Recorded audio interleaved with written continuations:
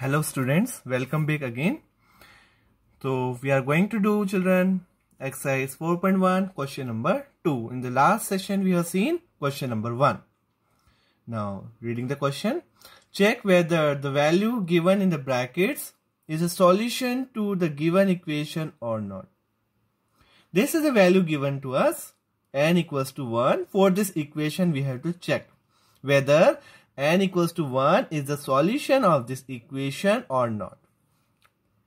So let's check. So we know, children, there are two parts in equation. One is left hand side and other is right hand side.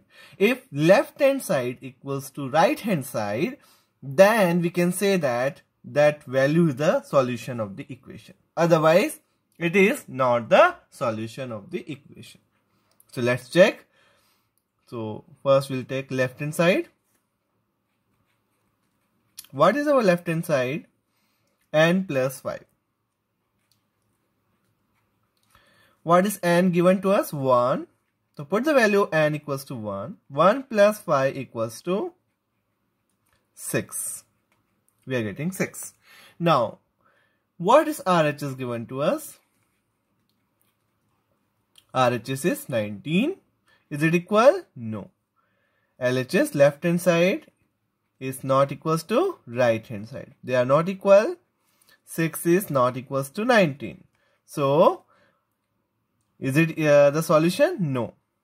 No. First answer is no, because n equals to 1 is not the solution of the equation, because LHS is not equals to RHS. If both of them are equal, then only they are the solution. Now, see the second part. 7n plus 5 equals to 19. And this time we have to check for n equals to minus 2. So let's check. We'll take left hand side. Left hand side is 7n plus 5.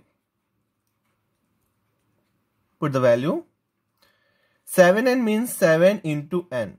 What is n given to us? Minus 2 plus 5. 7 to the minus 14 plus 5. Minus 14 plus 5 minus 9. And what is RHS given to us? RHS is 19. Is it equal? So we'll write, since minus 9 is not equals to 19, therefore it is also not the solution of the equation.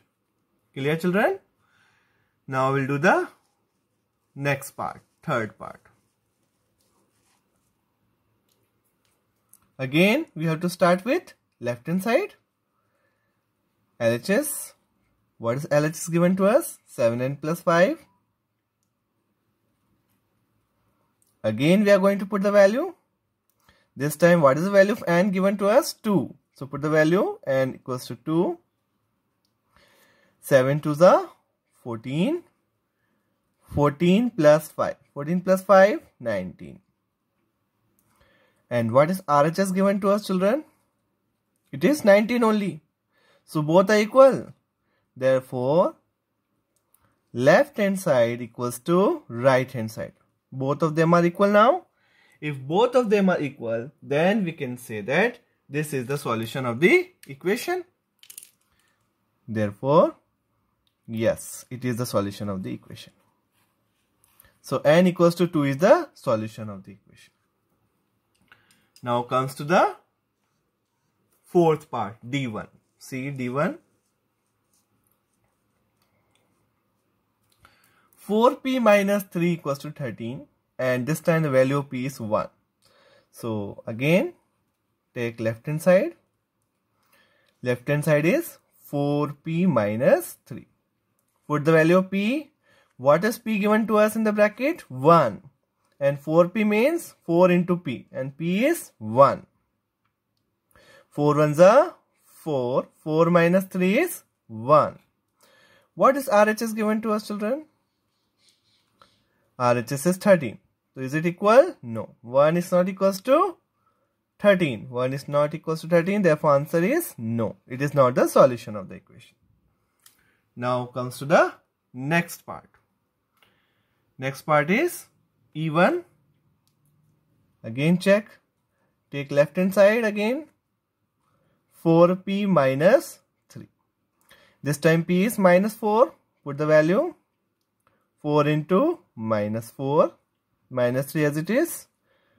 4 4s are minus 16. Minus 16 minus 3 minus 90. Minus minus plus sign minus. And what is RHS given to us? RHS is 13. Is it equal? No. 13 minus 19 is not equals to 13, or 13 is not equals to minus 19. So answer is again no. And now comes to the last part of it, F1. 4p minus 3 equals to 13, and this time p equals to 0. So again check left hand side. 4p minus 3. What is p given to us? 0. Put the value. 4 into 0. 0. 0 minus 3. Minus 3. What is RHS? RHS is 13. Is it equal again? No. Minus 3 is not equals to 13. So answer again is no. So children, I hope you understood this, how to find out the value when the values are given in the bracket. How to check if both LHS and RHS are equal, then we can say that it is a solution, otherwise it is not the solution. Understood? I hope the topic is clear to you, question number 2 is clear to you, and thank you so much for watching this video. We will again meet at question number 3. So till then, goodbye.